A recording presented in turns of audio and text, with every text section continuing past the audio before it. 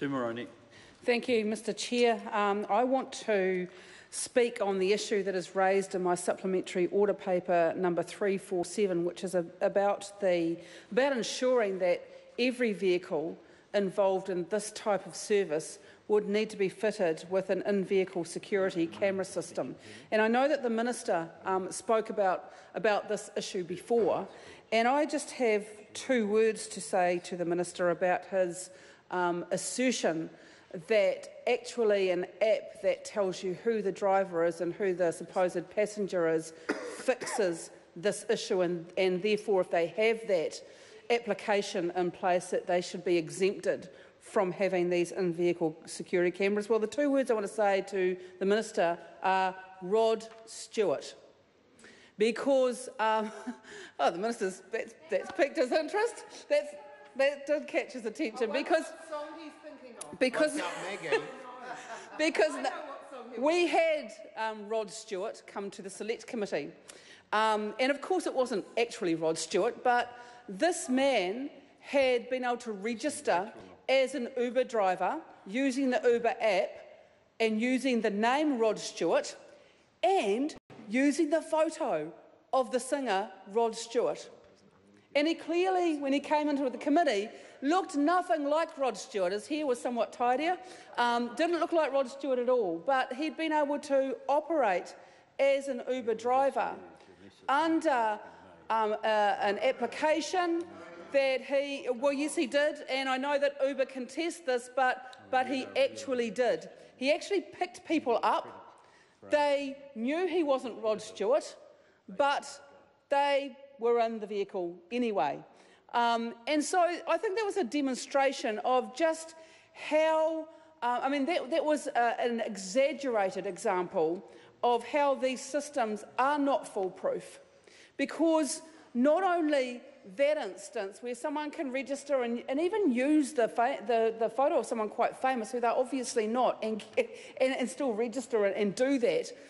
But secondly, that also what a lot of the submitters raised with us is that if you are a passenger and you're an Uber user, and so you're registered and you make an arrangement for an Uber to come and pick you up, what's to say that you're actually that person? But more so what's going to happen is that the other couple of people who come with you in that vehicle may not be registered at all. And so who's to know what their identity is if something goes wrong?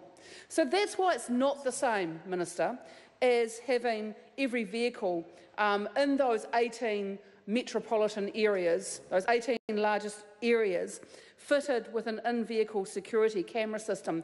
I have a really sad but recent incident to discuss that absolutely raises the reason why we need these in-vehicle security camera systems.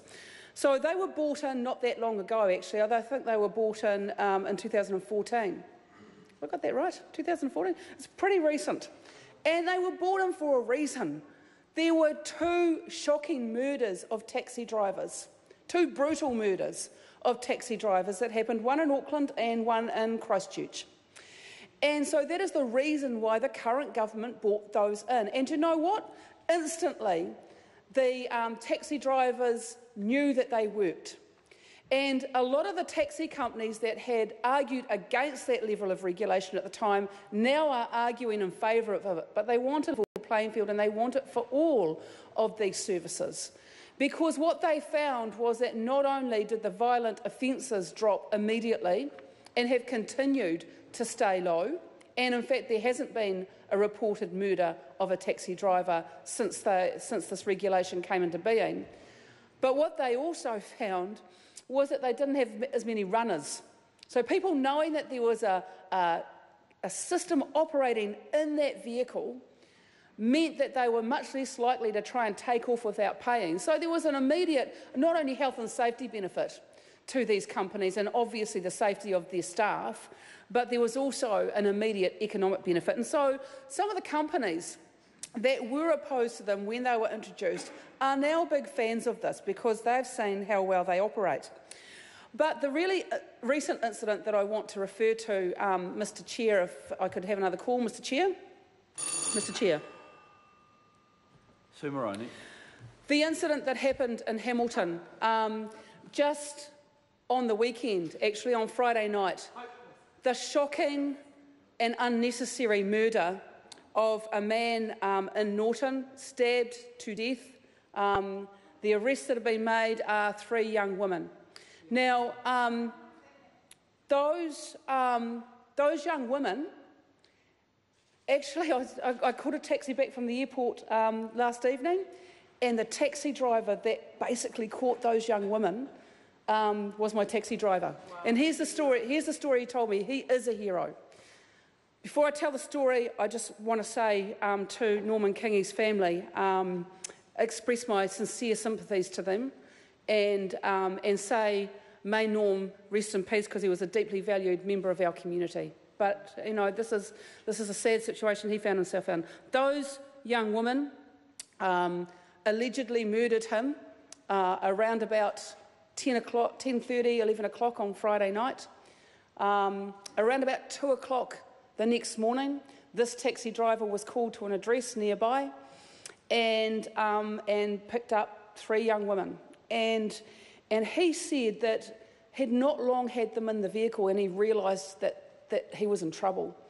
Because even though these were quite young women, they were instantly aggressive with him. And he just knew that they were bad news, and he needed them out of his vehicle as soon as possible. So he had an in-vehicle security camera system operating in his vehicle. And even though he had that, he knew that he needed them out of his vehicle. He saw a cop car, he pulled up to the cop car, pulled up behind the cop car, got out and said to the policeman, the police officer, get these women out of my car. They are bad news. The policeman went and got them out of the car, realised who he had, and that's why the police were able to arrest these young women so quickly after that murder. But the reason why I tell this story is because, you know, the app that the Minister talked about, that you can get an exemption from having this in-vehicle security system for, if one of those women was registered, one of those young women was registered, sure, may not have caused a problem ever before, go to that address, get picked up, but guess what? The other 2 get in with her. And the other 2 are the bad eggs, because what this driver told me is he said actually 2 of them he thought were pretty whacked out on drugs. One of them was completely sober in his assessment. So that could have been the one. That could have been the one that used the app to call up the driver, and then the other 2 climb in as well. Now, if that person is in that situation without an in-vehicle security camera, and without just driving down the road and having the good sense to do what this driver did, which was pull up immediately behind a cop car and get them out of there, and the good luck that police car happened to be there, what might have happened? What might have happened next? Because I can tell the House that this taxi driver was thanking his lucky stars that he did what he did. Because who knows? Did they have the knife still on them? What could have happened next? It could have been an even deeper tragedy for our community. So, you know, I do want to come back to that issue about deregulation, Minister, because yes, you may be proud that it's deregulation, and certainly if it's a level playing field and it's sensible deregulation, we have no problem with that. But time and time again, this House gets it wrong with going too far. And time again, when there's a national government in place, that deregulation does go too far, because the National Party always argues, oh, it's too expensive. It's too expensive. Well, how expensive are taxi drivers and Uber drivers' lives?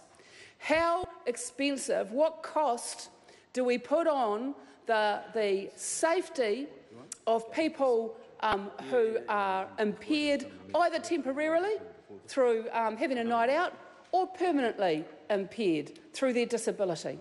What price, Minister, do we put on that? And the Labor Party says at least the cost of getting an in-vehicle security camera system in those 18 locations across the board, not penalising the taxi industry by making them have them but not the other group. And let's get serious about having security and safety first. The question is that Claire Curran. Chair, so I want to address my remarks